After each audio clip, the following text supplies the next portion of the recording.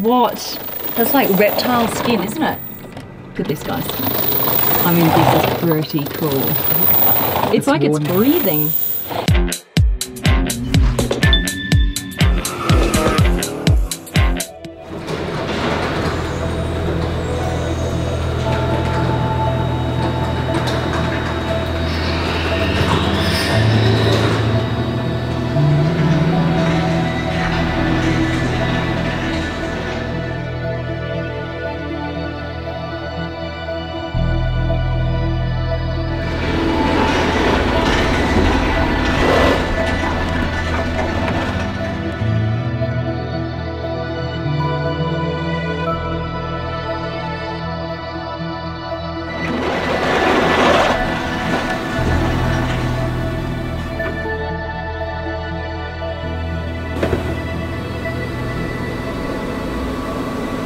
What's up guys, Supercar Blondie here.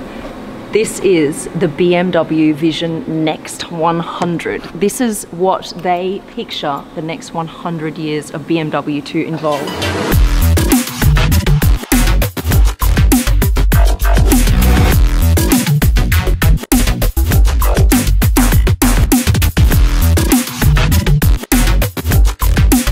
Make sure you join the Supercar Blondie family. Just click the subscribe button because we've got crazy stuff to show you. Let's get straight to it. I don't know if you saw it as it was driving in. Check this out. Christian's just going to drive back for us a tiny bit. Thanks, Christian. And this is mad. This is called a live geometry. So what happens is when he turns the wheel, obviously because this is all enclosed, there needs to be some room here for the wheel to actually turn. So as it turns, this expands and contracts. See, and then this side is now turning this side.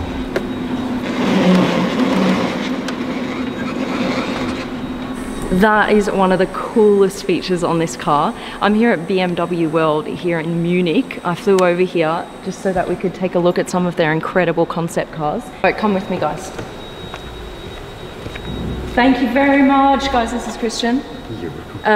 He is the driver of the vehicle. In order to open the doors, it's just a sensor here. You go like this.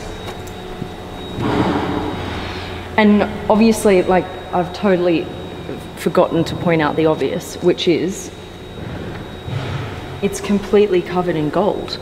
Like, you cannot see inside this car except for the front windscreen. You come over here, open up these doors. Like, look at this. How cool is this? That it's just all one color. There's just no interruption. We'll just open up these ones as well. Sensors like down here. Right. There are some pretty damn cool features on this car. Should we go around to the front seat actually? Because that's where you're gonna see it best. Come around this way.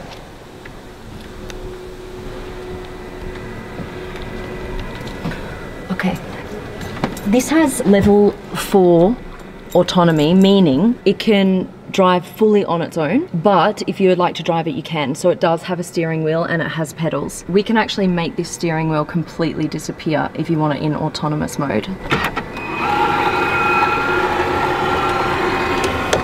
That's it. It's gone. All you see is this little bit of the handle here. If you push this here, it will come back out again. And now you're in driving mode.